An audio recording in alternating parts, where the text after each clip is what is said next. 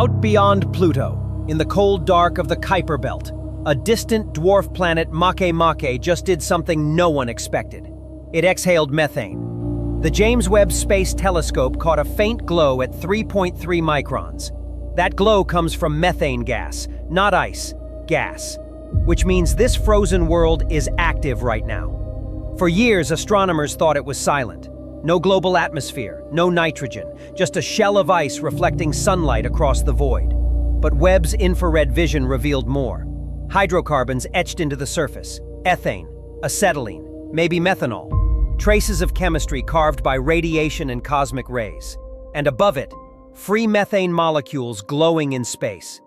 It could be a whisper-thin atmosphere, trillions of times lighter than Earth's air. Or it could be bursts of gas from hidden warm patches under the crust. Either way, this world is not dead. It is changing. Go to abovethenormnews.com for the full article and a link to the research paper.